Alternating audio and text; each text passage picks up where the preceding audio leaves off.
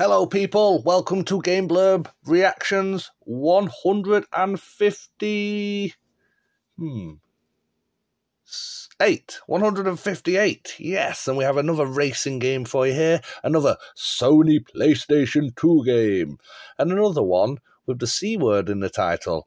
No, that's not it's Crash Nitro Kart. So that's Crash Bandicoot, if you guys remember. It was one of Sony's attempts to draw in the younger generation, to draw them across from Nintendo. But, you know, those loyal to Nintendo never fell for that sort of shit, did we? So it's the Platinum variation. Only the best-selling games qualify for Platinum. You get these whack-ass boxes with the whack-ass discs. Okay. Bandicoots and bad guys, start your engines. Crash hits the track in his most fast-paced adventure yet. There's a story. Kidnapped by the ruthless Emperor Velo and forced to race in his galactic Colosseum. Is that how you spell Colosseum? Okay. In his galactic Colosseum, Crash must race his way to victory against foes both old and new to save the Earth from destruction. Wow.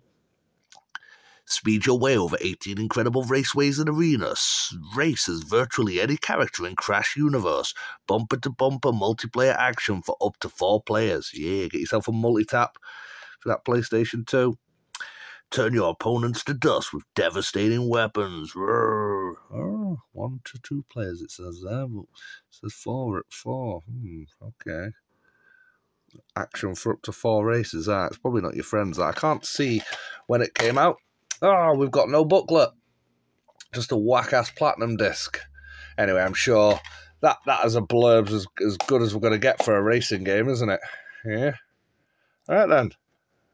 There you have it. Crash Nitro Kart on the Sony PlayStation 2. Okay, then.